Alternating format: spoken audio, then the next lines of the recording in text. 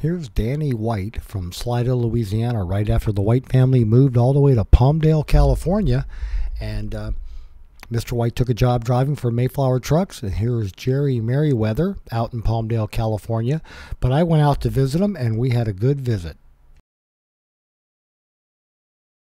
Now, Danny's mom, Mrs. White, loaded us up into the camper on the back of the pickup truck, and away we went through California. We went all the way down to Tijuana, but we stopped at Universal Studios. We swam in the ocean.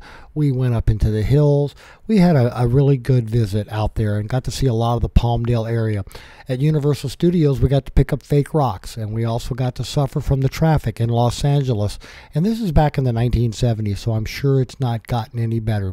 We went to Disneyland, and we went to a couple of other animation studios. And as you can see here, we just had a good time, and I'll let you enjoy the rest of the pictures. But again, it's for the White family, Danny and Mike White, who were in high school with me. Danny and I square danced together at Slidell High School, 1970 to 1972, and then the family moved 1971 out to Palmdale, California, and they probably still reside there today. I hope you found all this useful and informative. Thanks for watching.